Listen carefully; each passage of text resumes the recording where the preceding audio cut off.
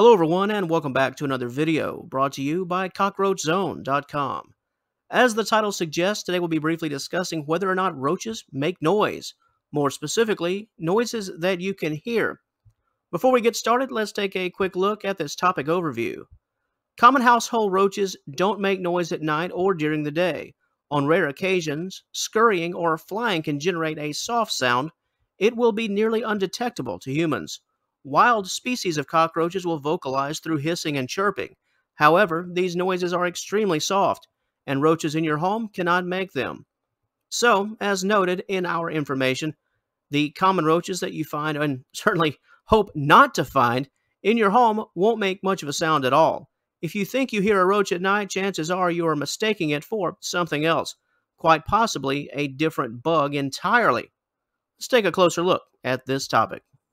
While the common cockroach, what you'd find in your home, doesn't vocalize, it must be stated that there are well over 4,000 types of roach species, yet only 4 are common to your living space.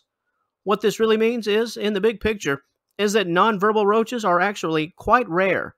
Instead of noises, a house roach will communicate through pheromones. Roaches produce these through feces.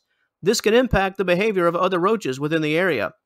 Because of this style of communication, humans really won't hear a thing, as it relates to direct noise production, known as stridulations, because, they're just too faint to be detected by the human ear. While not all species of roaches can fly, the kind that are typically found in and around your home can fly. The American cockroach can not only fly, but it's quite fast, 3.4 miles per hour to be exact. In terms of what you might hear, still not too much unless one just comes buzzing right by your ear. The sound would certainly not be loud enough to hear from another room. In terms of scurrying, that won't make much of a sound either.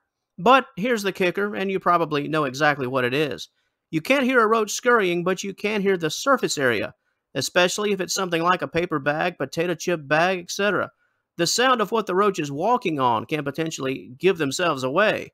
If you're attempting to kill a roach, these sounds can be your friend on cueing you in to where to look. A single cockroach doesn't indicate much of anything, to be honest, other than perhaps a seasonal change. Cockroaches simply do not make enough noise. Even if you do have a problem, you're going to hear what they're walking on and manipulating, rather than hear any sound they would make from their body. If you're worried that you do have an infestation, please call a professional as soon as possible. Never wait on sounds, movements, etc. to serve as some form of tipping point cue. And on that note, that will conclude things for this video. However, if you'd like to know more concerning this topic, please be sure to visit us at CockroachZone.com. There you will find a full-length and highly detailed article that will cover everything that you would ever want to know about cockroach noises, including hissing and chirping, and what it all really means. Are you currently watching us off-site? If so, please click the initial link in the description box below. Said link will take you to this valuable information.